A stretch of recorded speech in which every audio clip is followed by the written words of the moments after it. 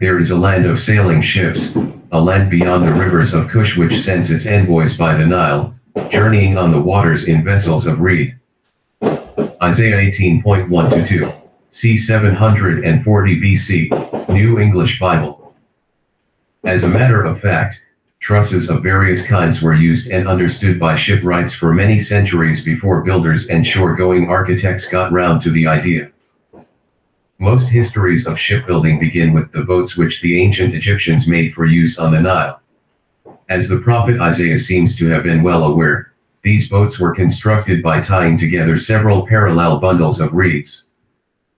Actually, these reed boats, which developed from rafts, date back to long before the time of Isaiah, probably to somewhere between 4000 and 3000 BC. Similar boats are in use today on the White Nile and also on Lake Titicaca, in South America. Since the bundles of reeds naturally tapered towards the ends, a roughly boat-shaped form was achieved more or less automatically. Often the long, wispy, ends of the reed bundles were tied in such a way that they turned upwards so as to provide a vertical decoration at the bow and stern. This feature survives today, sometimes not very much changed in shape, in the high stem posts of Mediterranean rowing boats, especially in the Venetian gondola and the Maltese geza. Although most of the buoyancy of a ship is provided by the middle part of the hull and comparatively little by the tapering ends, nothing will ever prevent people from putting heavy weights into the ends of a ship. One result of this is that many vessels tend to hog, the two ends tend to droop and the middle of the hull tends to rise. This state of affairs is the opposite of that which exists in roofs and bridges, where the middle of the truss is usually trying to sag below the level of the end supports. This condition is called sagging by engineers. Although in hogging and sagging the forces and deflections are acting in opposite directions, it is clear that in both cases the beam or truss is being bent and that precisely analogous principles and arguments apply. Structurally speaking, a ship's hull is a sort of beam, and the effect of the hogging forces on the flexible reed hulls of the Egyptian boats must have been very obvious. A hogged ship is a depressing thing to look at, and this state of affairs needs to be prevented for all sorts of other excellent reasons, so that it was necessary to do something about the situation even in 3000 BC. In fact, the Egyptians tackled the problem extremely sensibly. They provided their ships with what is now called a hogging truss. This consisted of a stout rope which was passed over the tops of a series of vertical struts, its two ends being looped under and round the ends of the ship, so as to prevent them from drooping. Figure 10. This rope could be tightened by some form of Spanish windlass.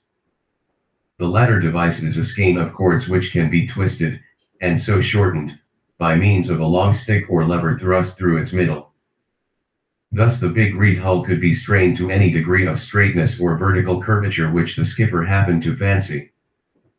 As the art of shipbuilding progressed, the Egyptians came to construct their hulls from timber, rather than from bundles of reeds.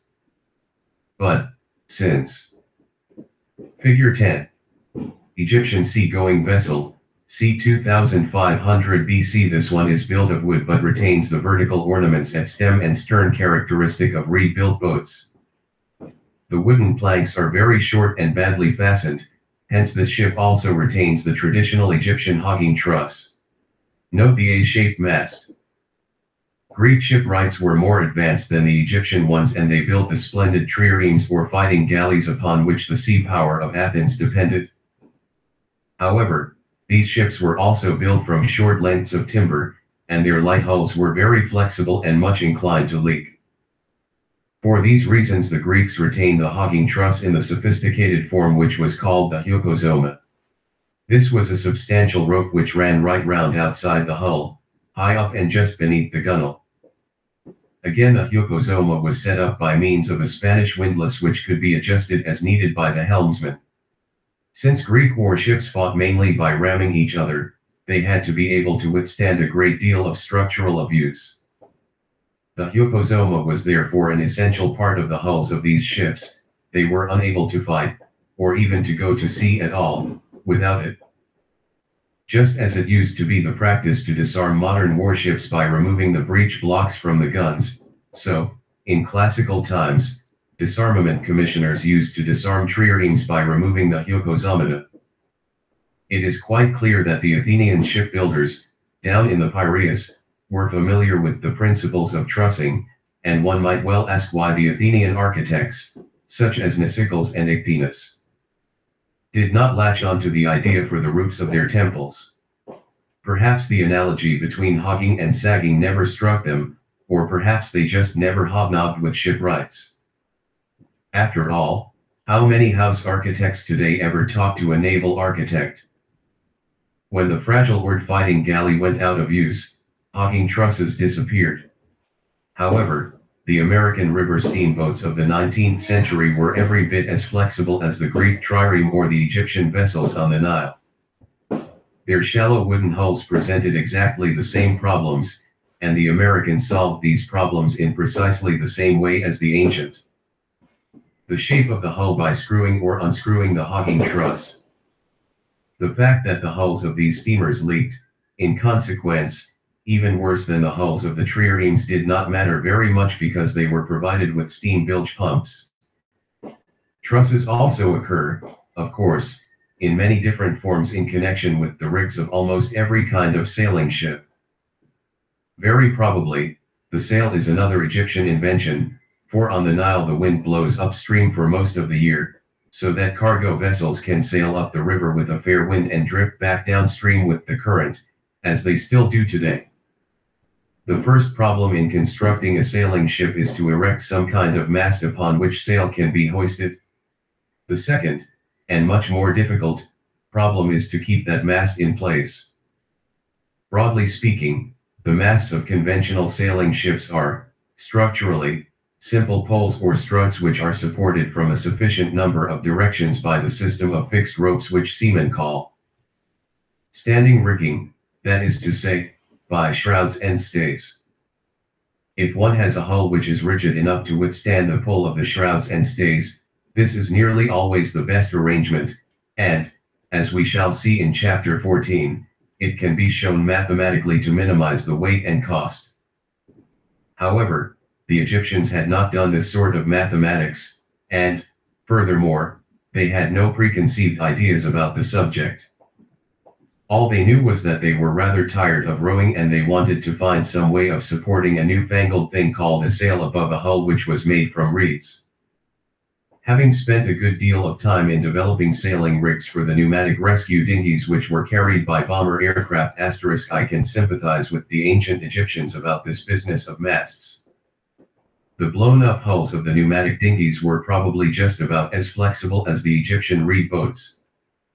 One cannot really expect to be able to attach highly loaded ropes to a thing like a soggy balloon or to a floppy bundle of reeds, and in these circumstances the whole idea of standing rigging becomes rather laughable.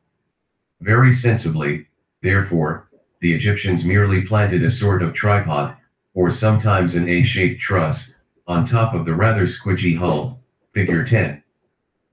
This affair worked perfectly well on the Nile. I used to envy the ancient Egyptians their solution to the problem, which, unfortunately, was never practicable with the rescue dinghies. The Egyptians did not have to arrange for the whole of their sailing rig to be folded up and packed inside a small bag, which, in turn, had to be stowed in a crowded aircraft.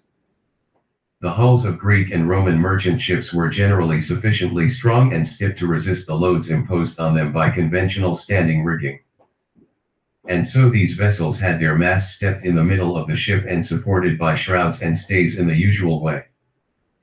For some reason, however, even large Roman ships seldom got much beyond the stage of a single mast, carrying one large square sail, set from one long yard.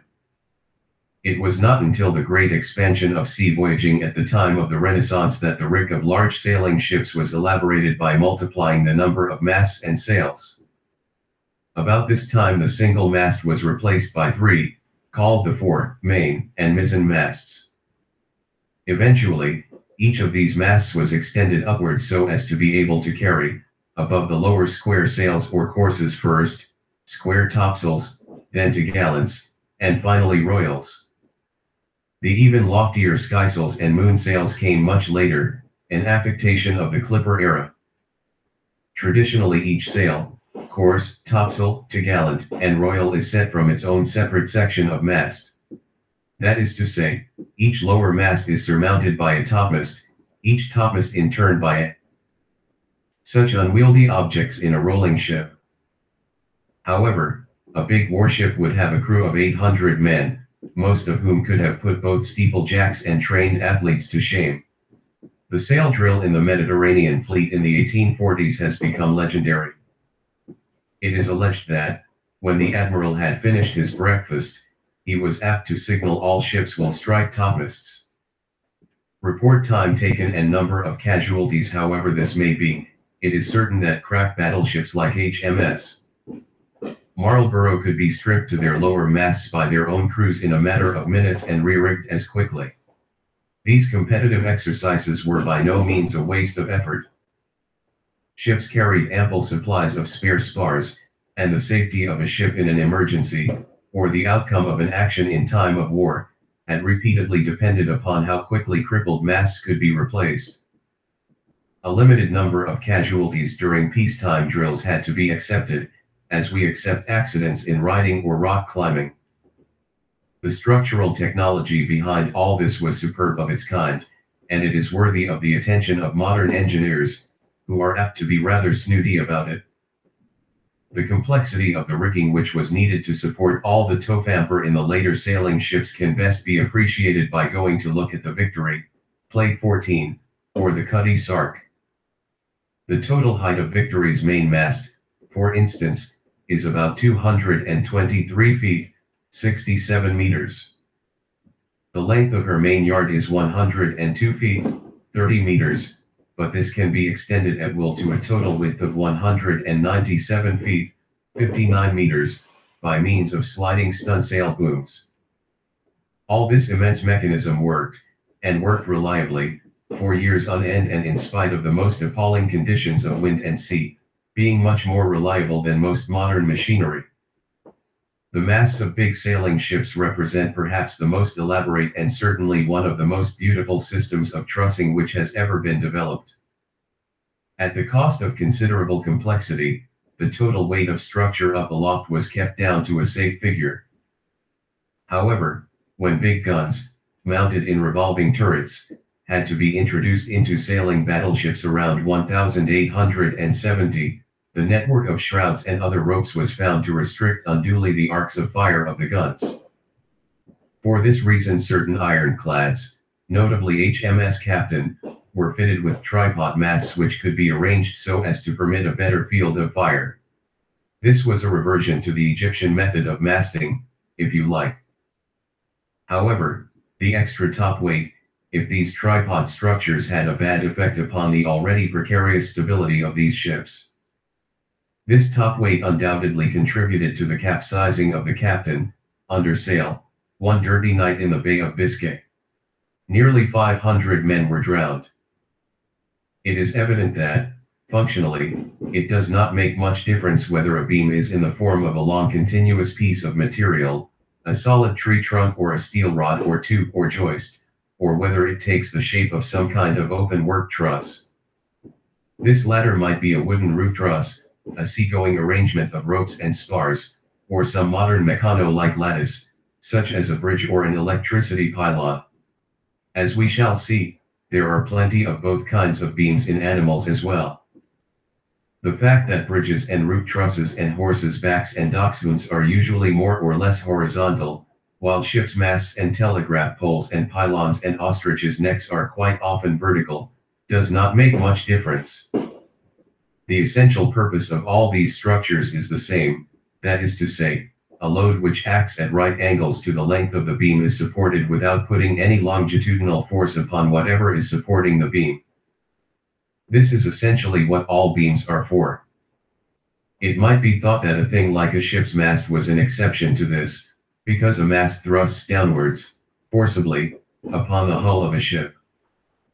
But then the shrouds and stays pull upwards on the hull just as much, and so there is no net vertical force upon the hull, which does not rise or sink in the water in consequence. Similar arguments apply with many animal structures.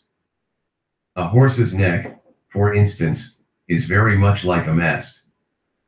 The vertebrae, like the mast, are in compression and push backwards on the horse's body, but they are stayed, like the mast, by the neck tendons, which pull forwards on the body with an equal and opposite force. In the sense which we have just been discussing, all beams, living or dead, do the same job, yet beams as a whole tend to fall into two main categories, cantilevers and simply supported asterisk beams. There are in fact further variants and subdivisions, which are frequently useful for examination and other purposes, but we shall ignore them for the moment. Figure 11. A cantilever beam with distributed load. A cantilever is a beam one end of which can be considered as being built into some rigid support, such as a wall or the ground. This end condition is called by engineers encaster, which is Figure 12. Simply supported beam. A simply supported beam, Figure 12, is one which rests freely on supports at both ends. Structurally, the two cases are closely connected. From Figure 13 we can see that a simply supported beam is simply equivalent to two cantilevers, back to back and turned upside down. Figure 13. A simply supported beam may be considered as two cantilevers back to back and upside down. The road is carried across valleys hundreds of feet in depth on root trestle bridges, which creak and groan beneath the weight of the train. Anything apparently more insecure than these structures can hardly be found elsewhere, and I always drew a long breath of relief as I found myself safely on the other side.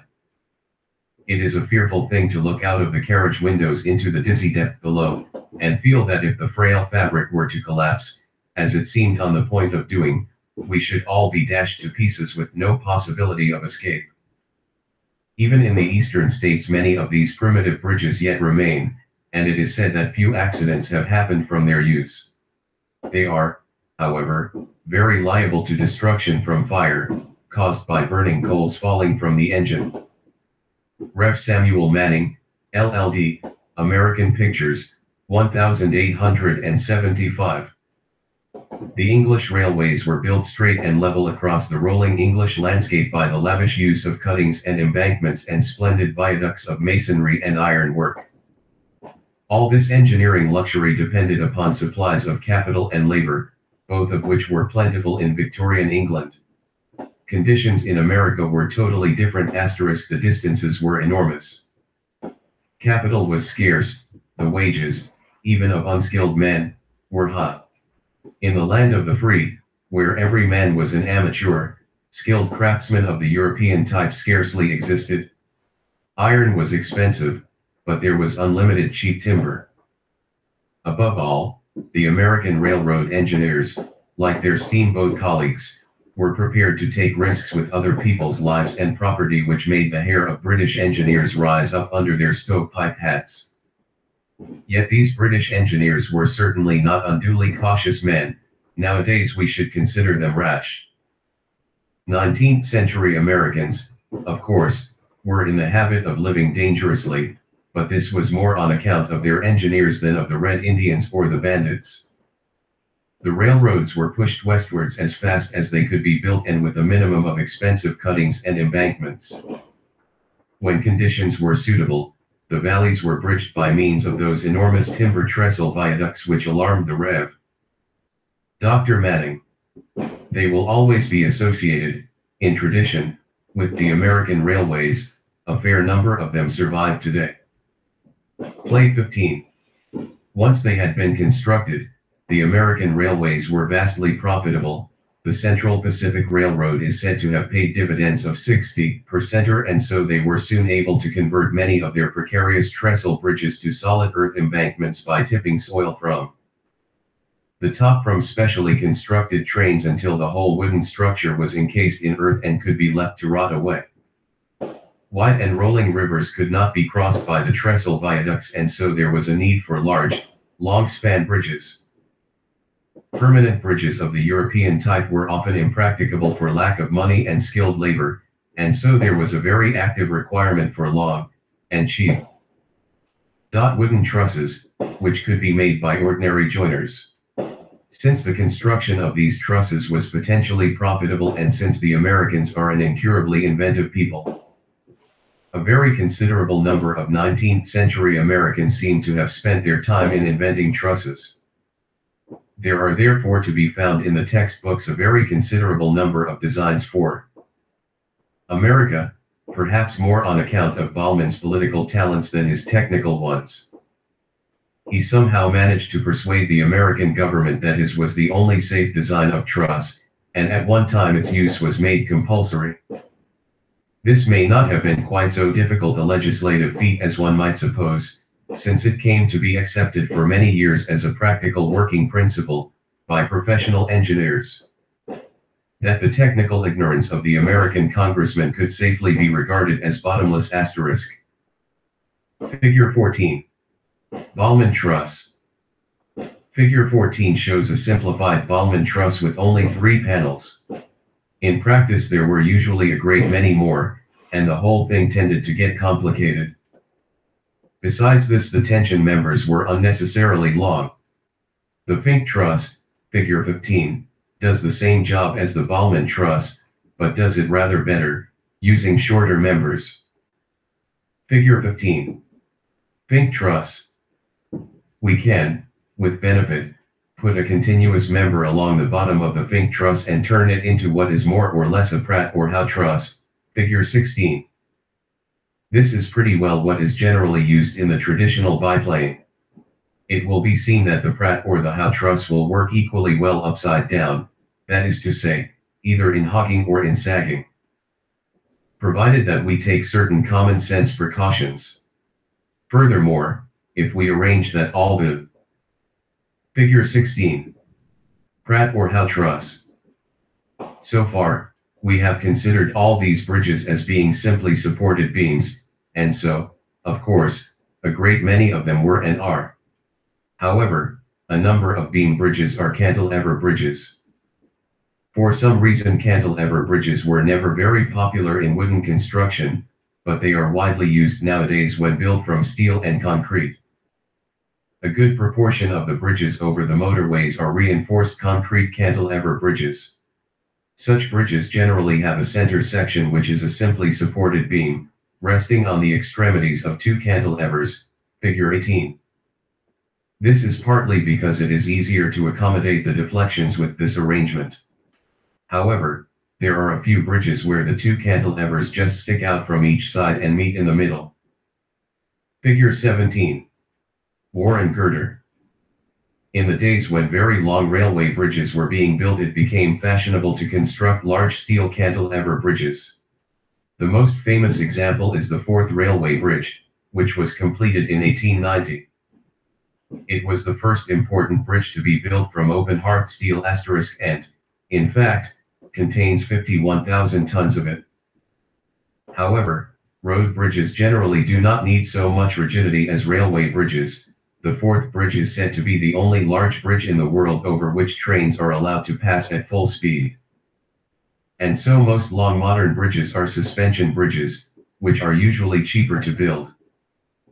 The Forth Road Bridge, which has a similar total span to the railway bridge next door to it, and which was finished in 1965, contains only 22,000 tons of steel. From all this it is clear that beams and trusses of various sorts and kinds play an immensely important part in sustaining the burdens of the world. What is rather less clear is just how they do it. How do the stresses work in a beam, and what is it that really keeps the thing up? As we have said, lattice trusses and solid beams can nearly always be used interchangeably, and so, as one might suppose, the stress system within a truss is not very different in principle from that in a solid beam, although it has the advantage of being rather easier to visualize. Furthermore, cantilevers are perhaps easier to think about than simply supported beams, although as we have seen from figure 13, the two conditions are quite simply related. Let us consider therefore a truss in the form of a cantilever which is fixed to a wall, or encaster, at one end and which sticks out and supports a load W, for instance, from the other end. Let us begin, in fact, with the embryonic or nascent cantilever, which is the simple triangular arrangement shown in figure 19. In this affair, the weight, W, is directly kept from falling down by the action of the upward component of the tension in the slanting member 1. The compressive force in the horizontal member 2 can only act horizontally, and so it can play no direct part in sustaining the weight. However, they also serve who only push horizontally, and member number 2 is performing an indirect but very necessary function in keeping the truss extended, that is to say, sticking out in the way it does. Figure 19. Figure 20. Let us now add an extra panel to the truss, as in figure 20. It is clear that the weight is now sustained directly by the combined upward action of the tension in number 1 and the compression in number 3. Number 4 is necessarily in tension, but, like number 2, which is still in compression, it does not contribute directly to sustaining the weight, although the truss cannot hold up without it. If we build the truss up into several panels, as in figure 21, the general situation remains very much the same. The diagonal members 1 and 5 are in tension and 3 and 7 are in compression. It is still these members which directly sustain the load. Taken together, these members are resisting what is called shear. We shall have a good deal more to say about shear in the next chapter. In the meantime, we may observe that the force which is acting in all of these diagonal members is numerically similar. This remains true however long the cantilever may be and however many panels it has. This is not true, however, of the horizontal forces. The compression in 2 is greater than in 6 and, in the same way, the tension in 4 is greater than the tension in 8.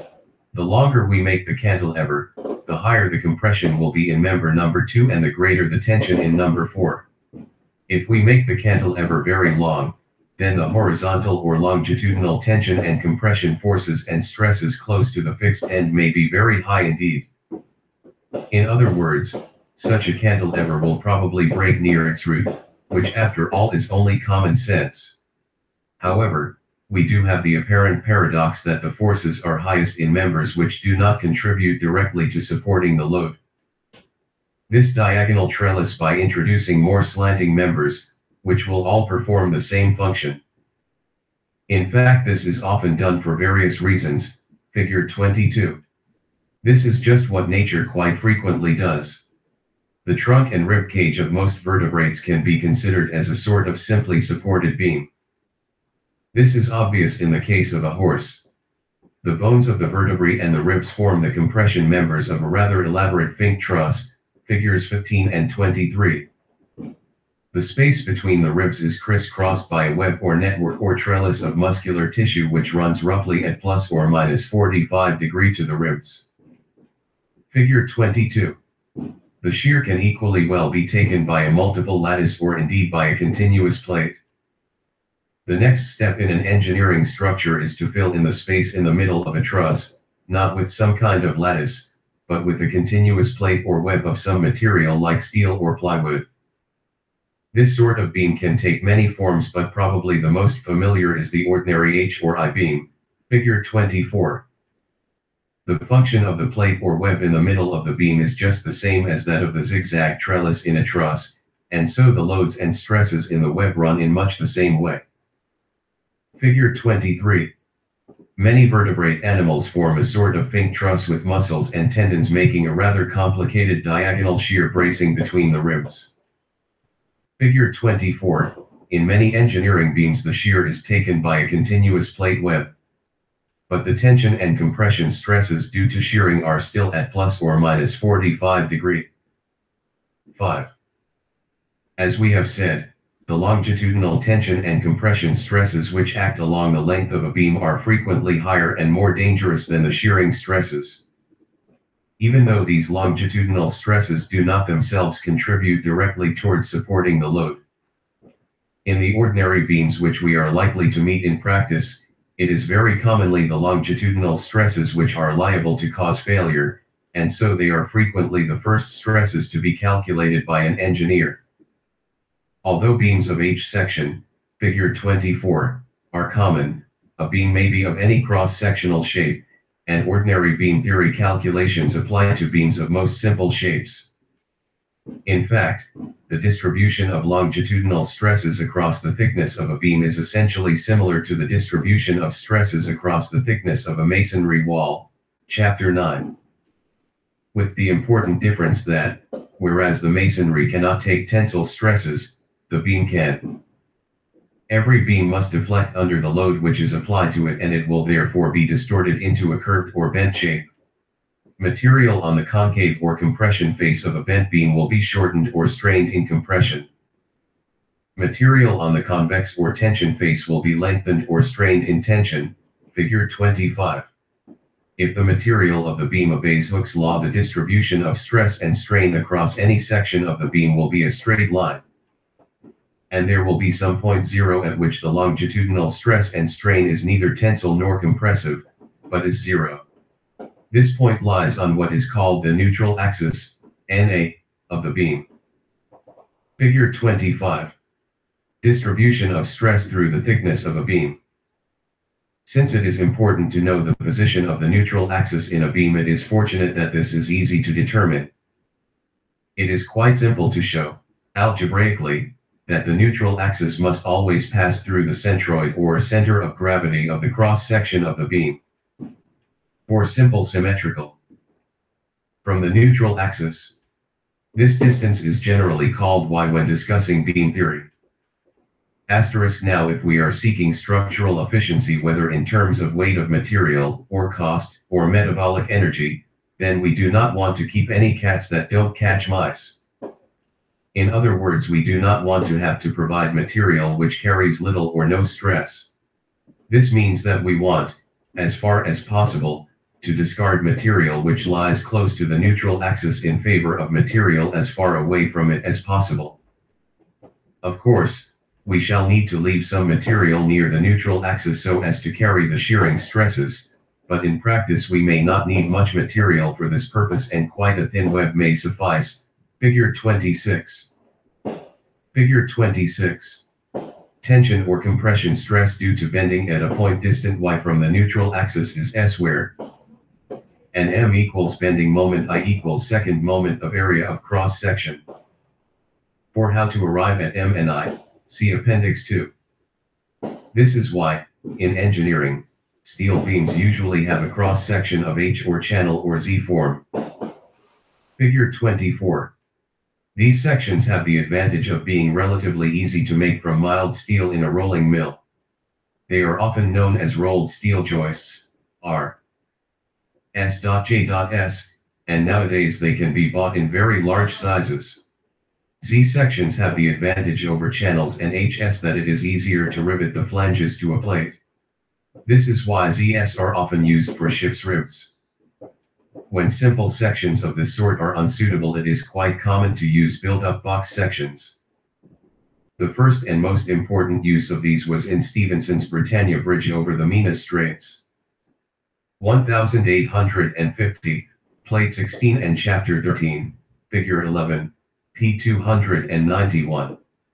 Since the introduction of waterproof glues and reliable plywood, box beams are often used in wooden construction, particularly in the wing spars of both ships and aircraft, notably with the old Junkers monoplanes. However, the objections are obvious, and it is much more usual nowadays to stiffen and strengthen metal skins in shipbuilding and in aerospace by riveting or welding metal angles, called stringers, to the inside surfaces of the skin. In all these situations, the load commonly comes upon the beam from one direction only, and the shape of the cross-section is optimized with regard to this condition. In some engineering structures and in very many biological ones, however, the load may come from any direction. This is roughly true for lamp posts, chair legs, bamboos and leg bones. For such purposes it is better to use a round, hollow tube, and of course this is what is very often done. An intermediate case occurs with Bermuda masts. These are generally made from tubes of oval or pear-shaped section. This is not primarily so as to reduce wind drag by streamlining as is often supposed, but rather to cater for the fact that it is much easier to stay a modem mast laterally than it is in the fore and aft plane. and so the mast section has to take account of this by providing more strength and stiffness fore and aft. Asterisk of course, a great many small Norman churches have simple wooden roofs, but the design of these roofs is often such that they thrust outwards upon the walls nearly as badly as a stone vault. In Pompeii, where the windows are inadequate and the artificial light must have been bad, the walls of nearly all the rooms are painted either dark red or black. One wonders why. Asterisk I am not a pillar, but a buttress, of the established church, since I support it from without. Lord Melbourne. Asterisk 1 Kings 5, where there is a strong hint that Solomon had to pay a stiff price. Asterisk the 9 Tailors, Gallanch, 1934. But the roof trusses of the little church of saints within at Wickham in Berkshire are decorated with large Victorian papier-mâché elephants. Asterisk for the benefit of any unfortunate airman who may have had involuntary experience of these devices, I would explain that I would go about the job quite differently nowadays. Asterisk the cost per mile of American railways was 1/5 of that of English lines, although American wages were much higher. Asterisk as late as 1912, during the American governmental inquiry into the loss of the liner Titanic, the following exchange was recorded. Senator X, you have told us that the ship was fitted with watertight compartments? Expert witness, yes. Senator X, then will you explain how it was that the passengers were not able to get inside the watertight compartments when the ship sank? Asterisk the New Science of Strong Materials, Chapter 10. Asterisk see Appendix 2. Asterisk notice also the corrugations in clamshells and in many kinds of leaves, such as hornbeam, or polaris and the bias cut nighting. Twist yet, twine yet, even so mingle shades of joy and woe, hope and fear, and peace, and strife, in the thread of human life. Sir Walter Scott, Guy Mannering. There is supposed to have been a book review by Dorothy Parker which started off, "This book tells me more than I care to know about the principles of accountancy." And indeed I dare say that many of us are apt to come to the conclusion that the way in which things behave in shear might, after all, be left to the experts. Tension and compression we feel we can cope with, but when it comes to shear we think we can detect a tendency for the mind to boggle.